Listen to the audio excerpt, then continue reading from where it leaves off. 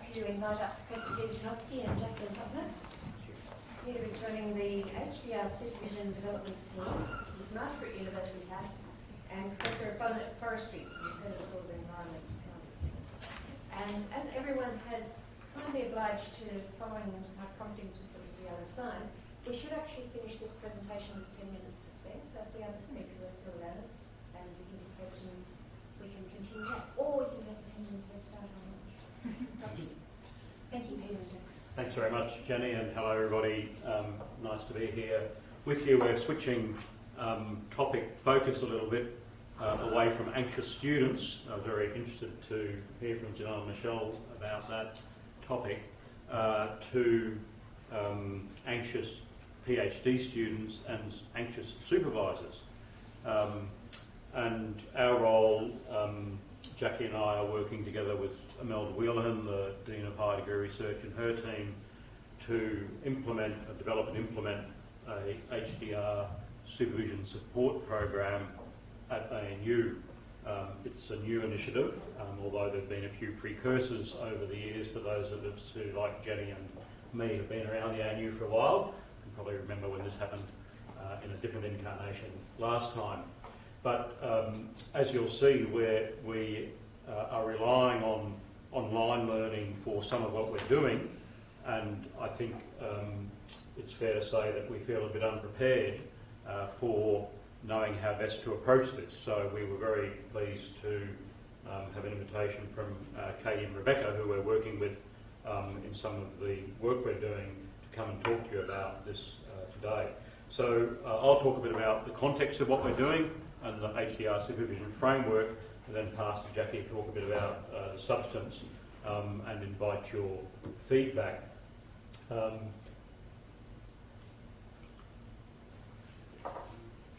Part of the context of the implementation of the supervision framework is what's happening nationally and internationally, where there's recognition, as there has been in teaching and learning more generally, for longer I think, that HDR supervision skills are a bit like those that we were just seeing a video about, in part based around a set of principles, and although they need to be adapted by individuals, good practice is built around at least some sense of a common set of principles, and also built around a range of personal behaviours.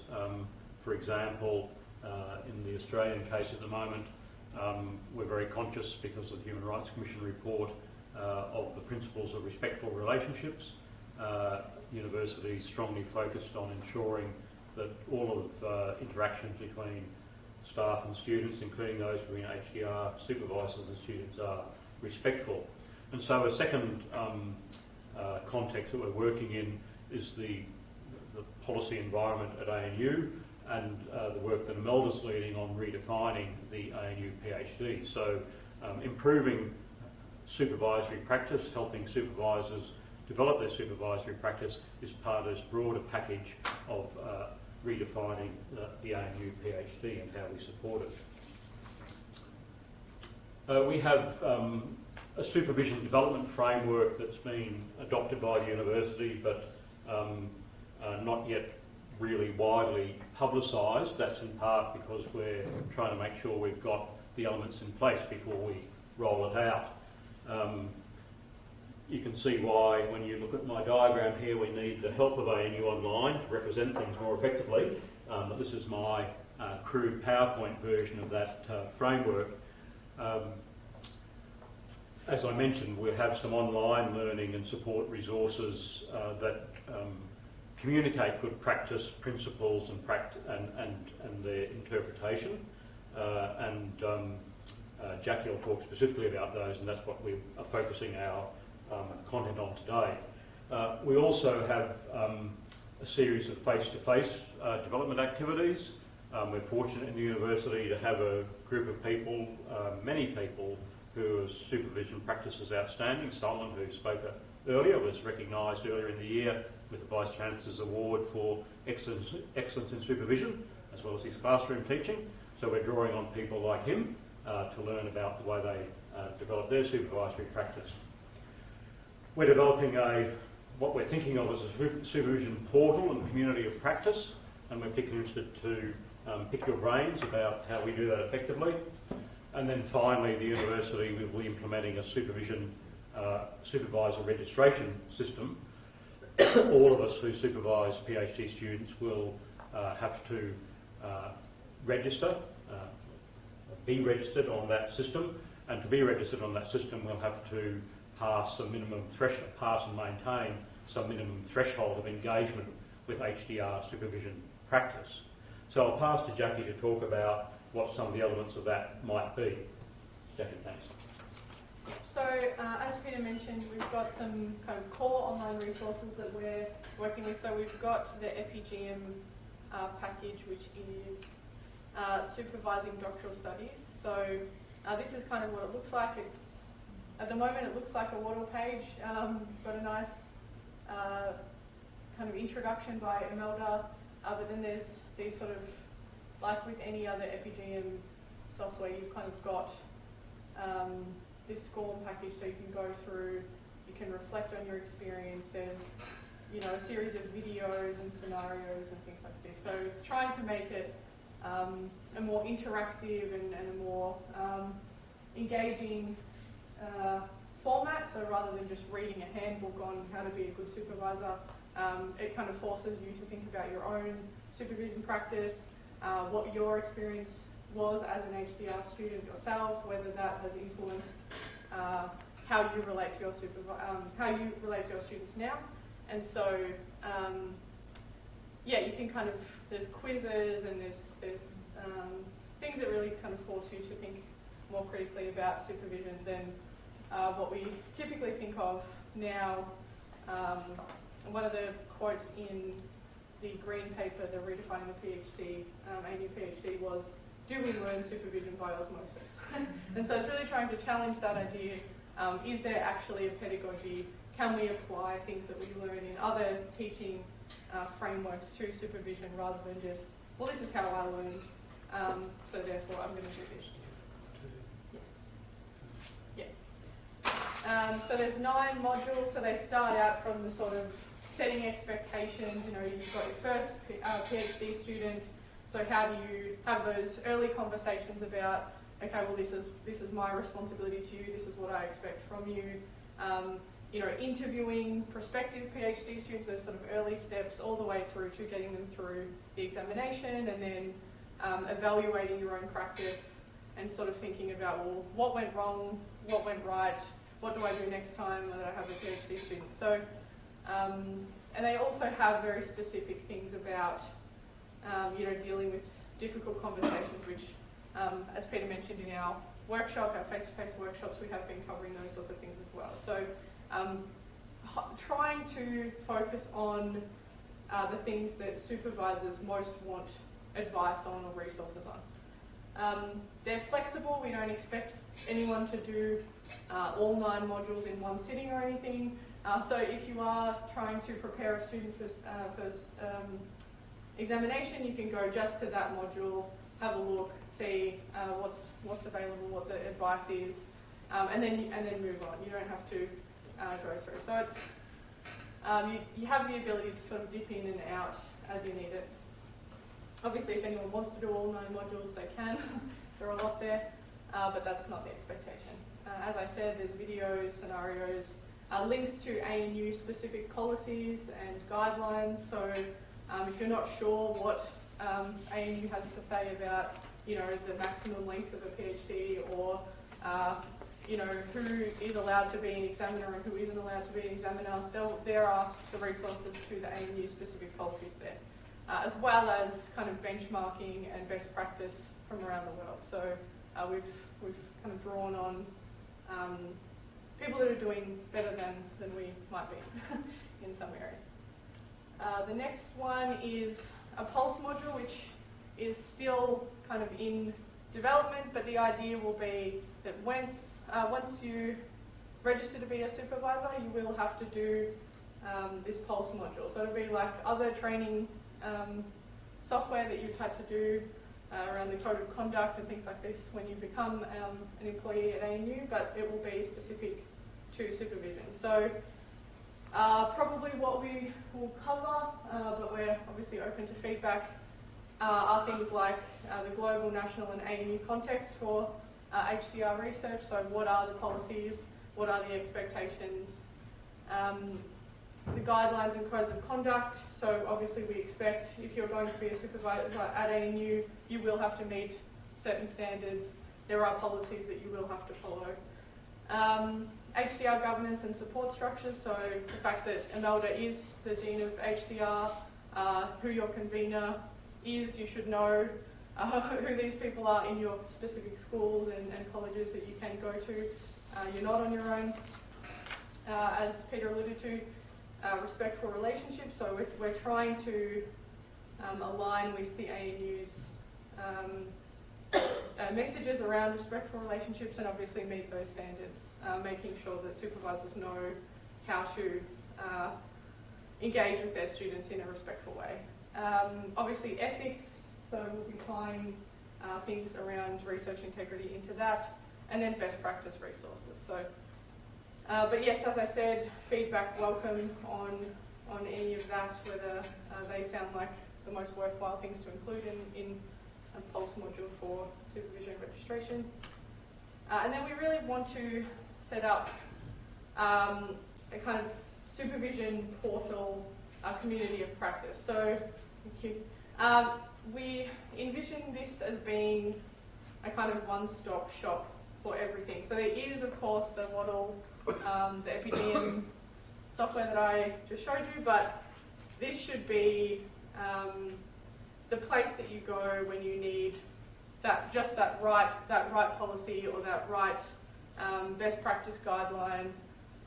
It shouldn't be something you have to sift through. It should be very easy to navigate, hopefully grouped around common themes. So we're going to try and do as much research as we can to identify what are those common themes, what are the things that people will be specifically looking for, and then, yeah, really easy to navigate, able to kind of dip in and out, but we really want it also to be a forum for ongoing conversation. So one of the great things about having the face-to-face workshops has been actually hearing stories from current supervisors, the things they found challenging, the things that they've learned along the way, the kind of golden rules of supervision.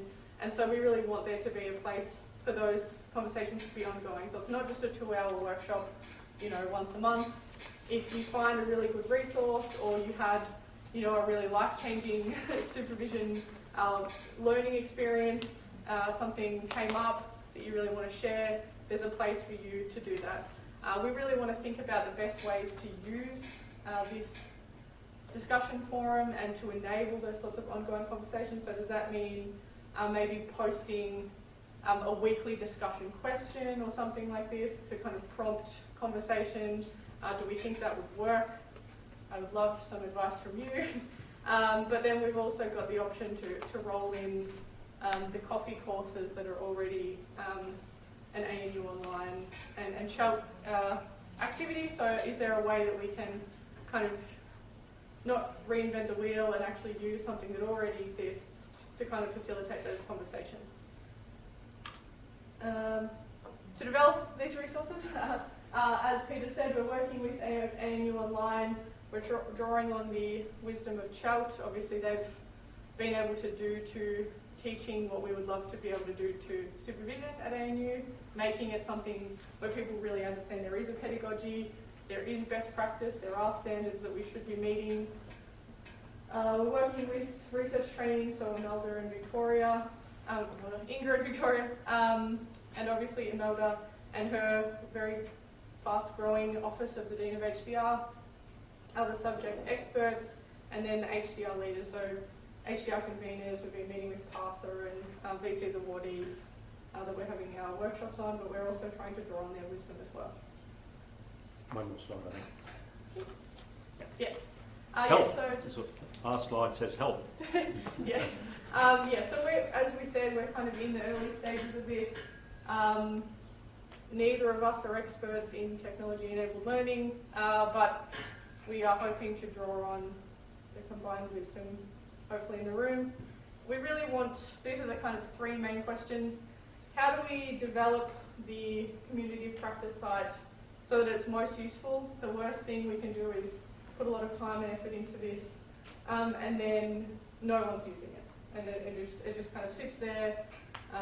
Maybe someone downloads a guideline, you know, once every 6 months or something, but it sort of just sits there as fairly static. What can we do to maximise the value of the Pulse module so it's not just a box-ticking exercise, so people actually recognise the importance of doing this and registering as a supervisor and taking that role seriously? And then what strategies are likely to be effective in promoting the Epigeum package so that supervisors get the most out of it? Okay. Thanks, Jacqui.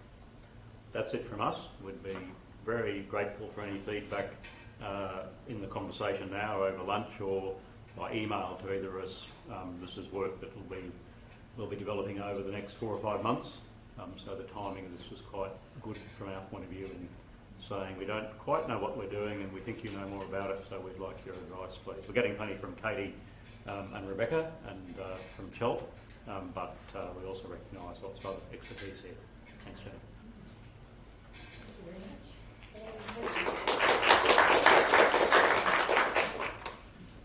Do you have any questions?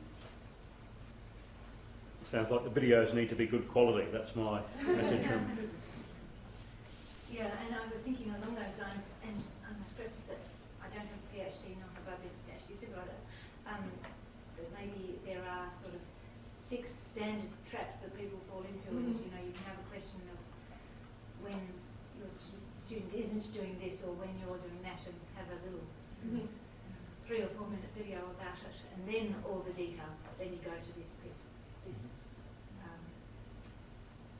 document to find out the actual details, rather than having to scroll through 20 different types. Yes, yeah, and that's as you pointed out. Yeah, we really want it to be as sort of modular and easy to navigate. When we talked to Amy online, there was a consensus. We don't want it to look like every other model side where you have to kind of scroll to the bottom and things like that. So it should just be, you see as you say, the sort of phrase or the idea that you, that's exactly what you're looking for, and you should just be able to find.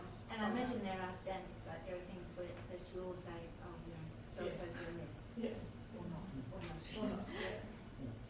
I mean, something I took from each of the previous 3 presentations, which I found very interesting in a more general sense as a fellow teacher as well, was the sort of trick of getting student engagement in ways that are beyond the superficial, I suppose. And Salman, I guess you were particularly talking about that in relation to the use of the sort of those various mechanisms, but in the terms of your experience with medical students, I think sort of understanding how students learn around these particular sets of activities. So I think you're right to identify that perhaps there's something we could flip that around and think about how supervisors engage perhaps with the challenges that they face. Of course, there's a much greater diversity of supervision experience. It's one of our challenges, we think, is that the ANU includes people who are supervising their first ever PhD student and those who've been supervising since, you know, for the last 40 years. And we need, at least we'd like to be able to speak to people across that spectrum. So just trying to figure out how to do that. Is there a collaborative space for supervisors to get together informally? Because a lot of the students express that they really just enjoy even having a whinge about some of the things together and going, oh, how did you solve this? Oh, no, we solved that 2 years ago. Oh, what did you know? I think some of that cross-pollination, brains trusting might be useful in the supervisors themselves, like in an informal setting, not as, you know. Were you thinking about, I think that's a really important point, were you thinking about that in the context of an online space or a I was thinking physical space? But physical space, you know, a cup of coffee, a pint, you know, the traditional way of connecting with people. You sometimes get more from that than you do from everyone trying to type things and get things out. Just a bit. A lot of offices are now, you know, working in one combined space with multiple companies because they could go, oh, we're having a problem with this, and they would say, oh, well, we solved that ages ago because this presented to us in a different way. It's sort of, I find from that just chatting and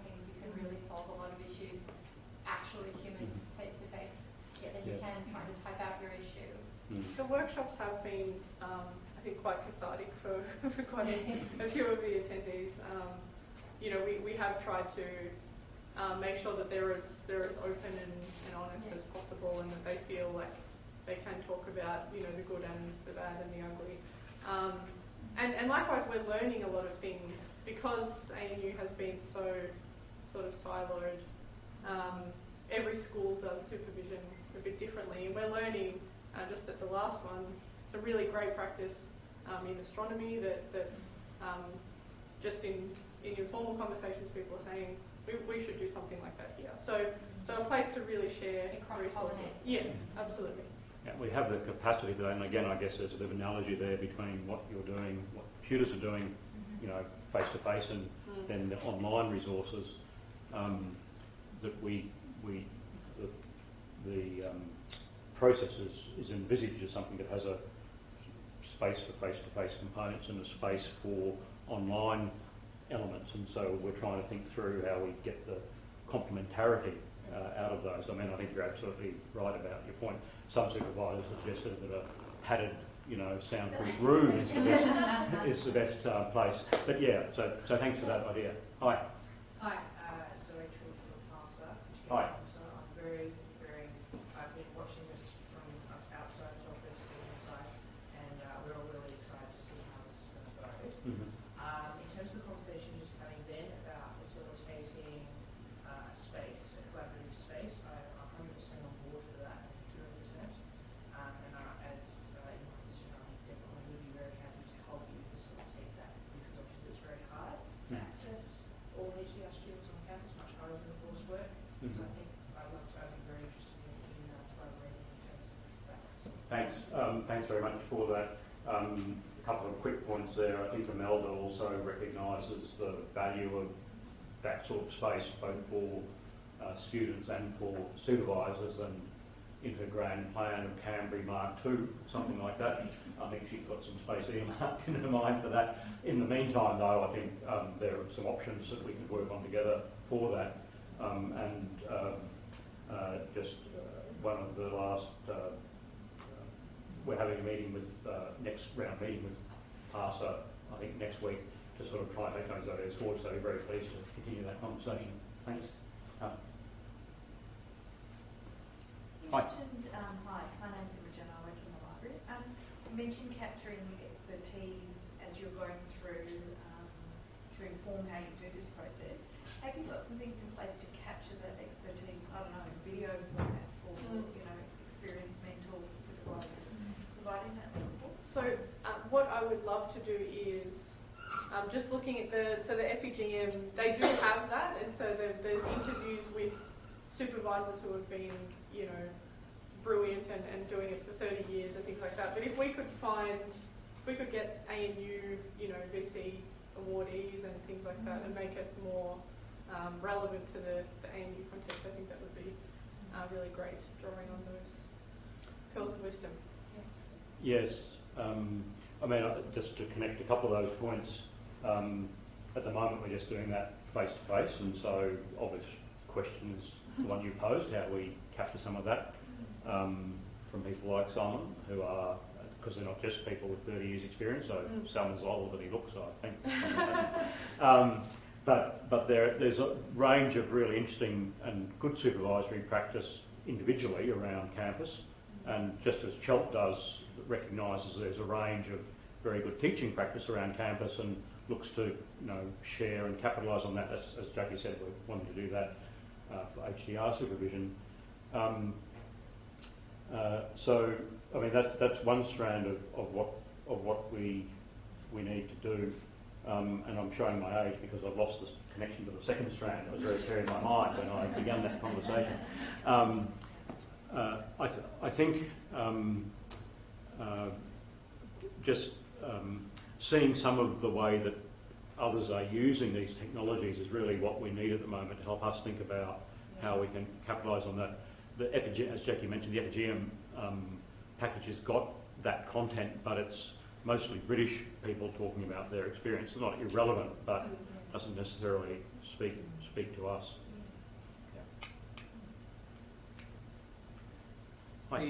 Yeah. The Academy of Science has done something like that. They've done a collection of interviews with leaders in science.